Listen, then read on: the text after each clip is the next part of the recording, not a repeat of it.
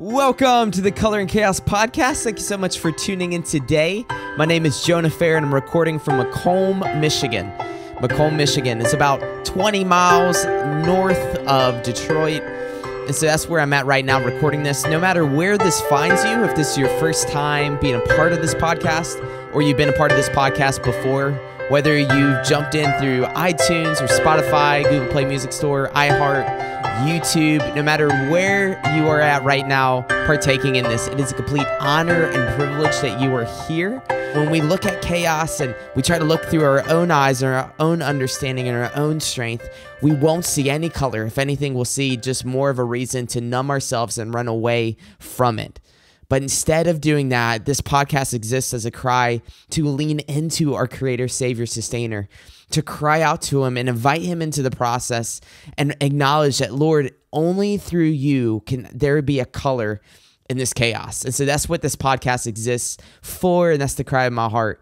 So again, no matter where this finds you, the best of times or the worst of times, it would be an honor for me to pray for you, to invite the Lord to walk in your heart and my heart as we walk through this week's episode. So here, let us pray and then we'll jump into it. All right. Lord God, we look to You. We thank You for who You are.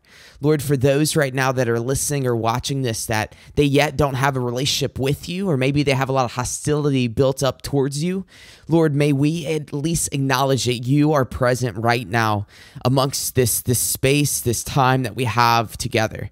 And Lord, You are with us no matter what we go through, the best of times or the worst of times. But Lord, sometimes it takes us going through difficulty in order for us to see You and to seek You. So Lord, we want to see You and we want to seek You today. Lord, be with those that have heavy hearts right now, those that are going through pain or trauma or some type of mourning or grief or confusion. Lord, please just become real and relevant in their lives and let them know that You exist and that You care and You are passionately in pursuit of our hearts. More than anything or anyone, we need You, Lord, and we're nothing without You. Have Your will and way through this podcast. Move me to the side and speak through me today. We need You. In Your name we pray and we surrender. Amen. For the last 3 to 4 years, I've been having reoccurring nightmares of like a one-sided pursuit. I don't know if you can relate with that.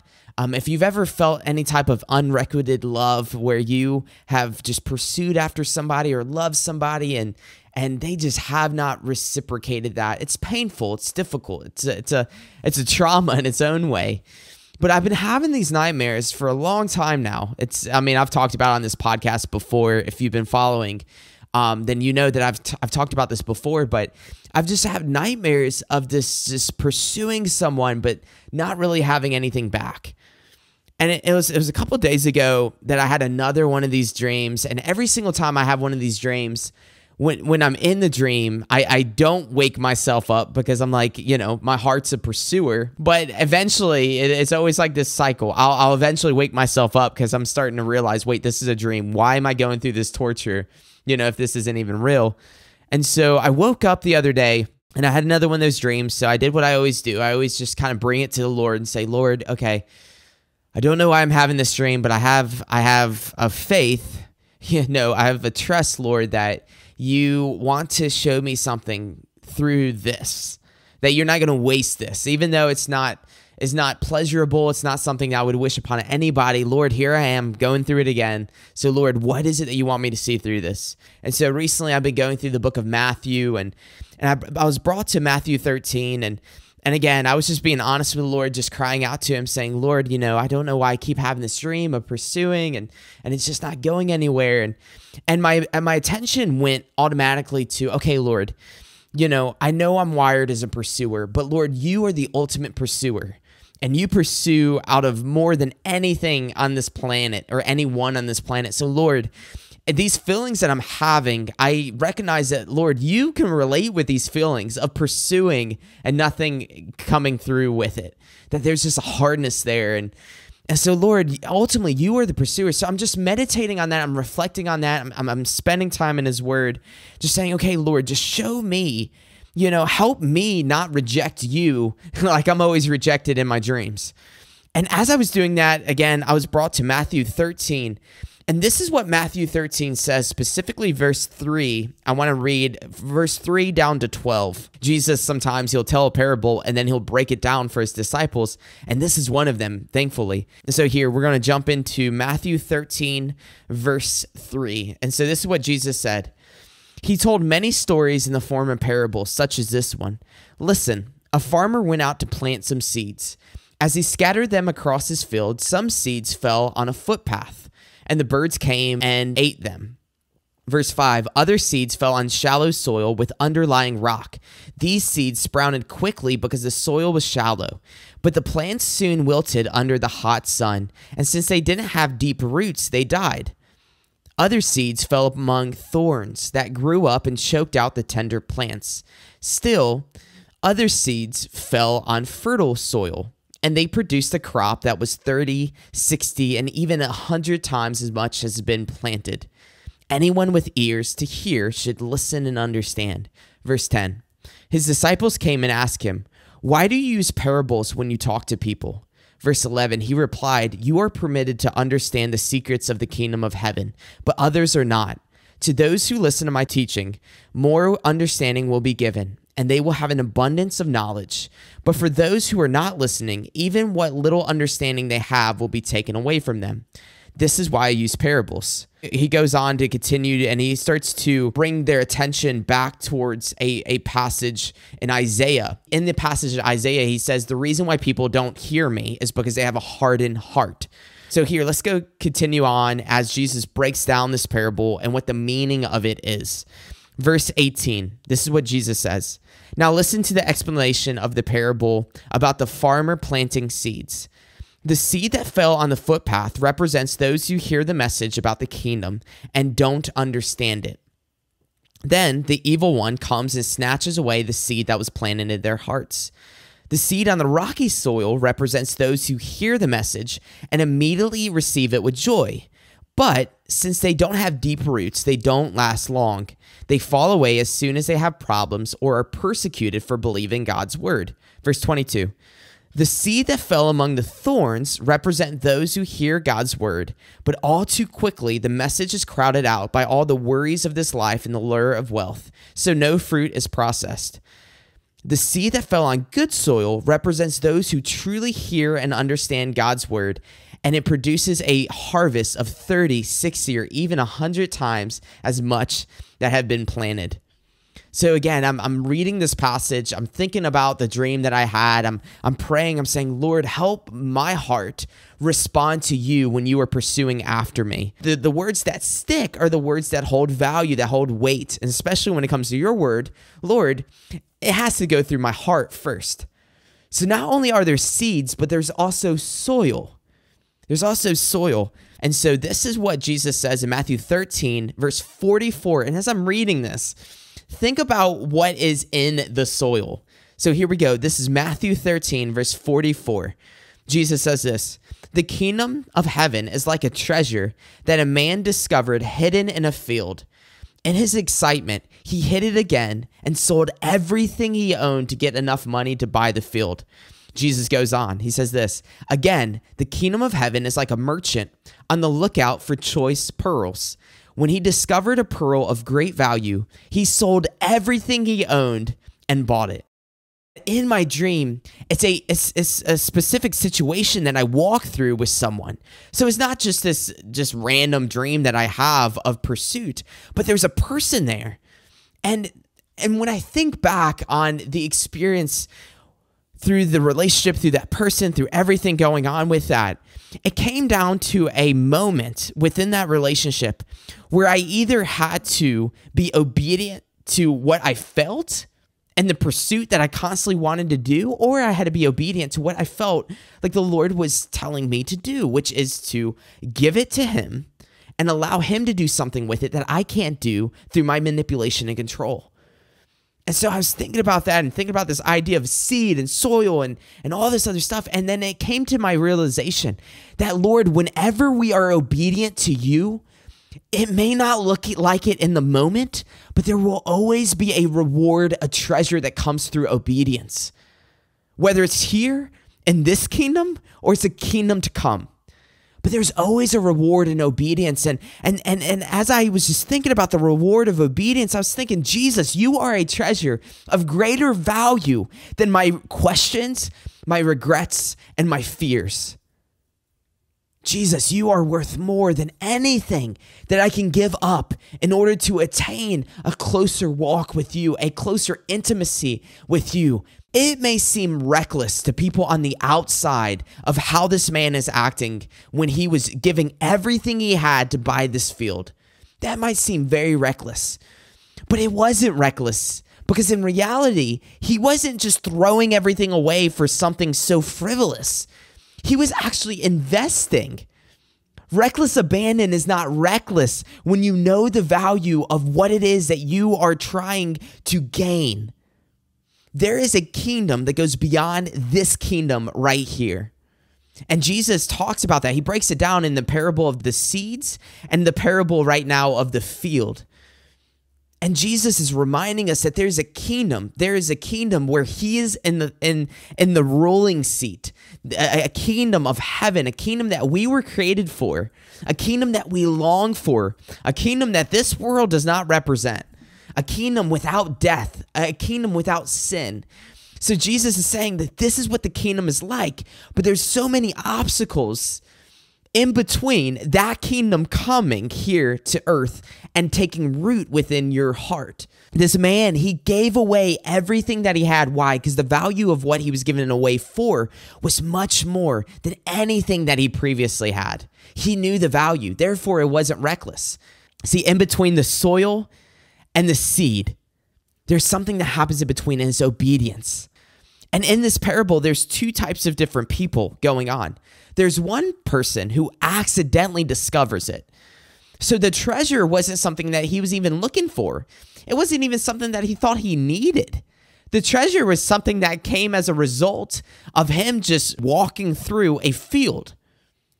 It doesn't say any indication that he was looking for this, but it said that he discovered it.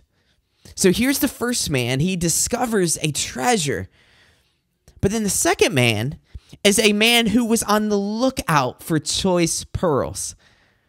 So there's two types of different things that can happen within our day-to-day lives.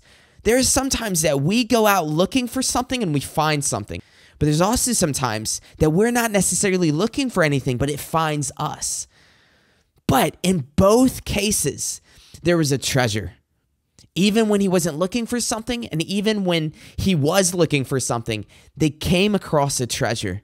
And so the seed of God's word is constantly being spread. Even through this podcast right now, you may not have been looking for what we're talking about here in this podcast, but it came across you. So now whenever we come across something, we have a choice, a response of what we do with it. So not only is the seed, the word of God, that God is pursuing after your heart and my heart 24/7, just throughout everything that we go through, not only is God pursuing after us, but there's also something going on with our soil. And the question is, what's in your soil? What's the soil of your heart today? Well, we've talked about in this podcast for many weeks now, but one of the soils that we got going on is this whole idea of the unknown.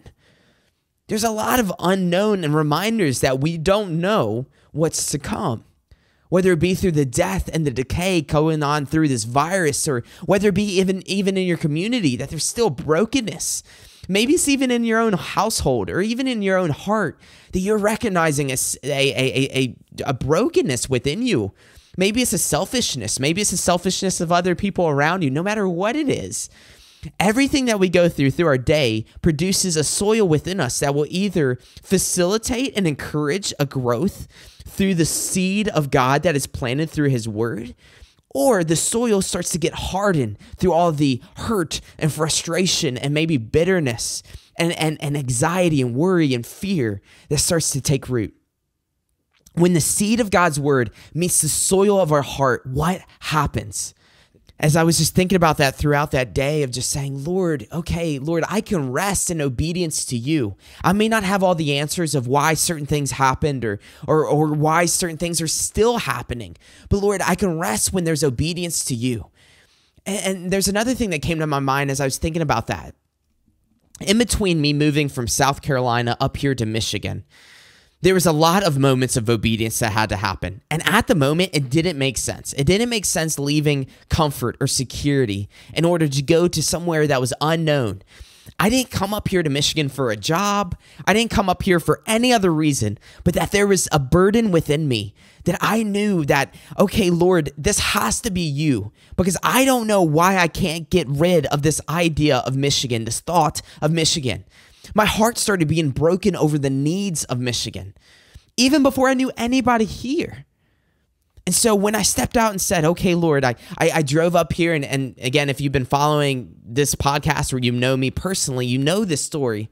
But as I came up here to Michigan just to pray and to say, okay, Lord, what is this your seed right now that is potentially being planted within me? And also, Lord, help my soil be in a place that it responds if this is of you. And as I came up here and I just visited Michigan, I didn't know anybody at that time. The Lord overwhelmed my heart, and he made it very clear that he wanted me to move up here. And so as that process happened between May of 2016 all the way to September 1st when I moved up here, the Lord would call me moment by moment to little moments of obedience. And even before that period of time, even before that, there was moments of obedience as well. But whatever it was, there's moments of obedience. All of a sudden, I move up here. One of the things that I think about often, especially after I moved up here, was that everything I can see with my eyes, that I can feel with my flesh, everything I can feel within my heart of up here in Michigan, I would have missed all of it if it wasn't for that seed of the Lord saying, Lord, Jonah, I want you to do this. And me responding through obedience, through the strength of the Holy Spirit. It wasn't through my own strength or my own understanding. On my own understanding, it didn't make sense. In my own strength, I didn't know how I can do what it is I felt the Lord calling me to do. So it wasn't through my own strength. It wasn't through my own obedience, but it's through the power of the Holy Spirit. But in between the seed meeting the soil, there's another thing happening of the Lord shining a light and helping me see where he was. So when any crop is grown, it not only takes a seed, not only takes soil, but it also takes sunlight. And so I was thinking about that, and I went for a walk. If you're anything like me during this whole quarantine thing, it's just been, I talked about it last episode, just like there's something that happens when we get outside of these four walls, and for me, I like to go out by the water. I like to just be out in nature. And so I did that. I went out. I was just kind of meditating on what it was that the Lord was showing me about pursuit and about him and obedience and all of that. And so I'm going out for a walk. And as I was going for a walk, the sun was kind of setting. So, you know how it is usually when you're probably coming home from work. But you ever know that time where the sun is just hitting you right in the eyes? It's overwhelming. It's like you have to put on sunglasses, or you have to, if you're driving, you have to put that visor down. But when you're so overwhelmed by sunlight that it's just blinding, that's what was happening as I went for this walk. So here I am, I'm walking, I'm praying, I'm thinking, I'm listening to music, I'm trying to reflect on everything the Lord has been showing me throughout that day. And here's the light blinding me.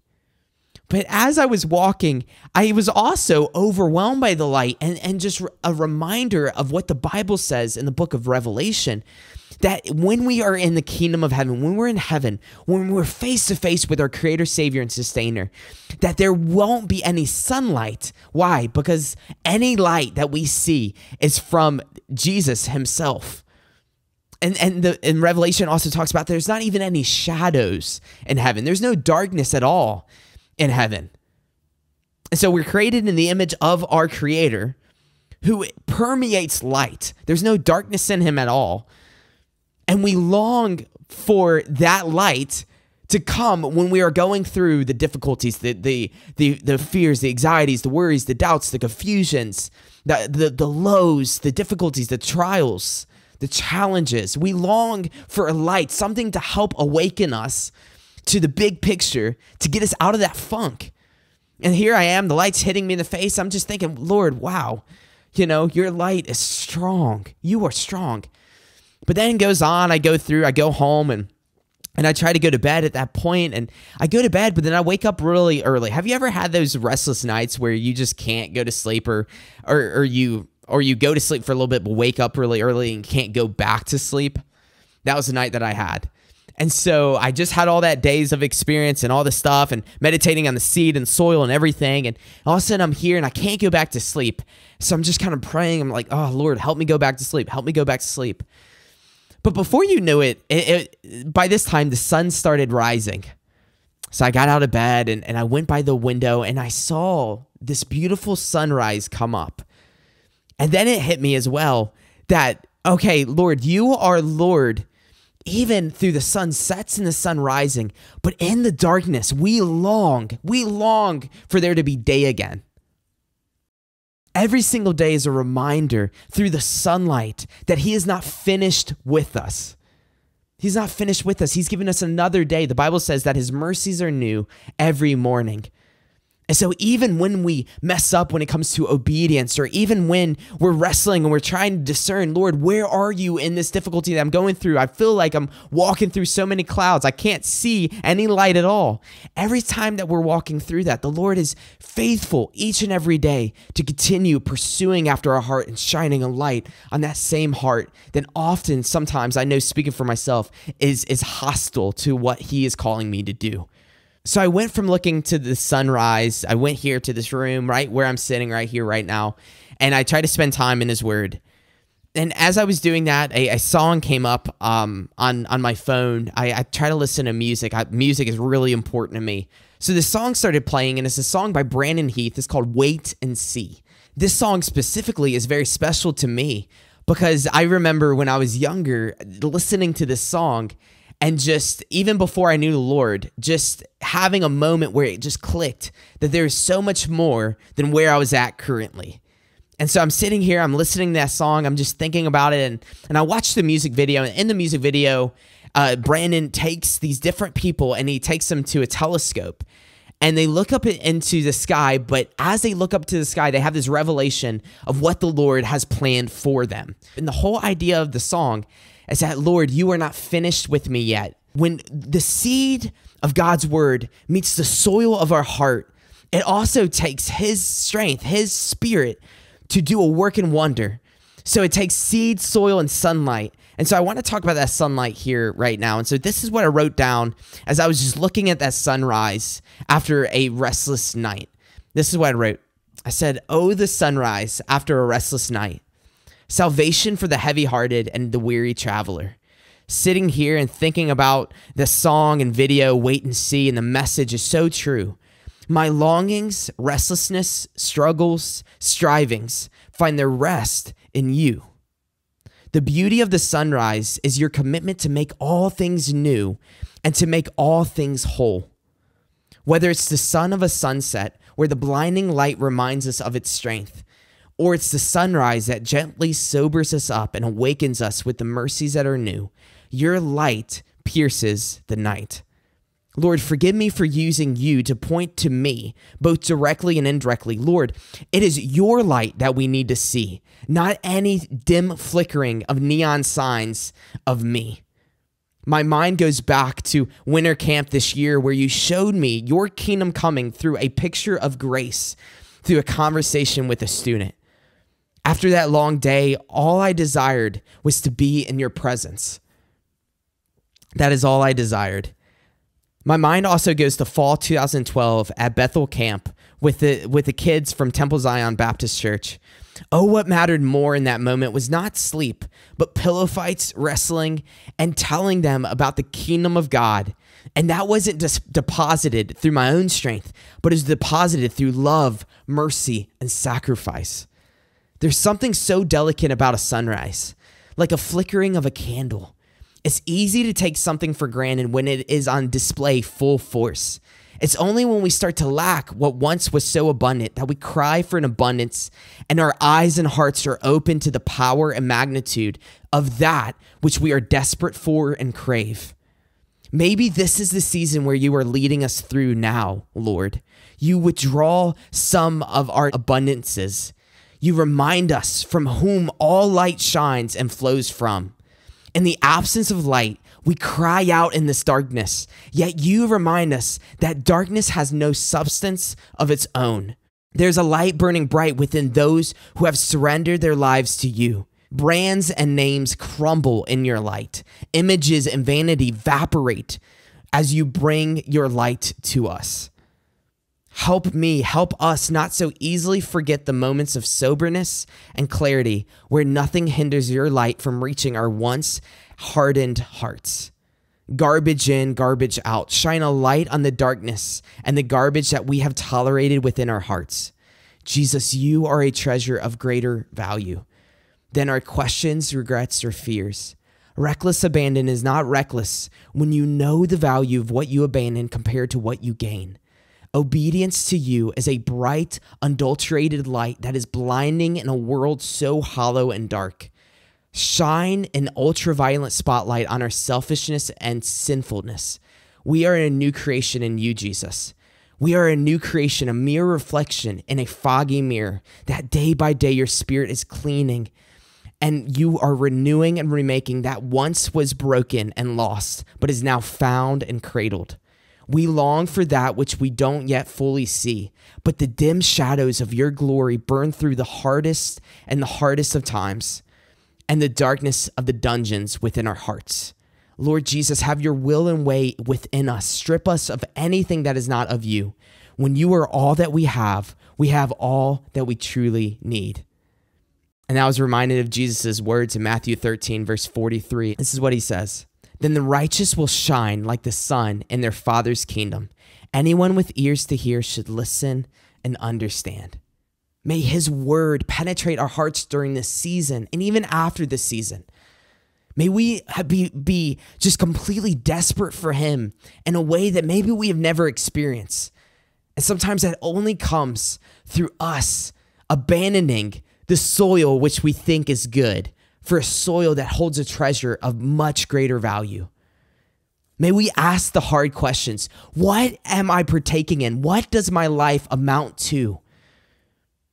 Am I having a life centered around me, or is my life centered around my creator, savior, sustainer that wants to do a work and wonder within me that goes far beyond anything this world can offer? I've shared a lot from this author before, but Mike Donahue, the lead singer from 10th Avenue North, in his autobiography, he writes this: a simple yes to God is like rebuilding Eden.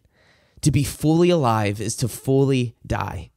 I love this quote. A simple yes to God is like rebuilding Eden. Heavy heart, we are in a broken world, and apart from Jesus, our hearts are broken and selfish.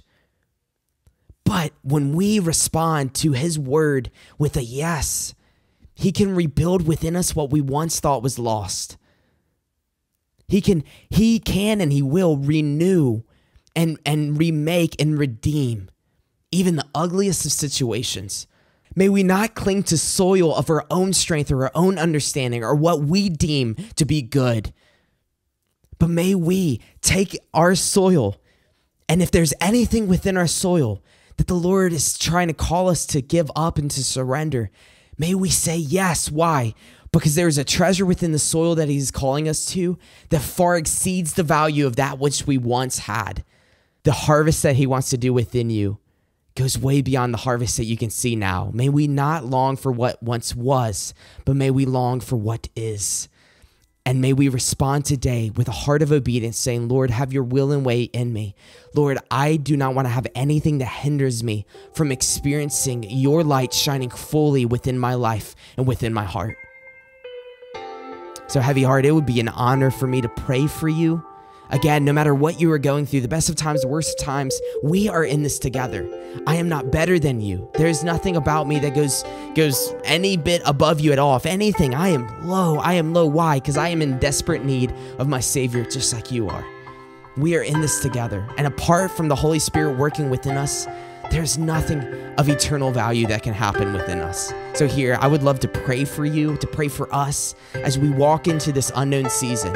And as we ask the Lord, shine fully within the soil of our hearts to allow the seed of your word to have a harvest that goes far beyond anything I could do on my own.